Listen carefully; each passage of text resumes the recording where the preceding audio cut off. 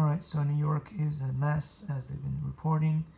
I've been receiving packages from all over the USA, from eBay and other websites, but there are delays from New York. As you can see here, one of my packages is stuck and delayed. It says high shipping volumes are causing some delays, but we all know that it's because of the new rules and regulations that are kind of draconian, that are being set up because of COVID, and they're just not justified because they weren't this bad when COVID started, and now they've gotten so much worse. Anyway, thanks for watching, and see you soon.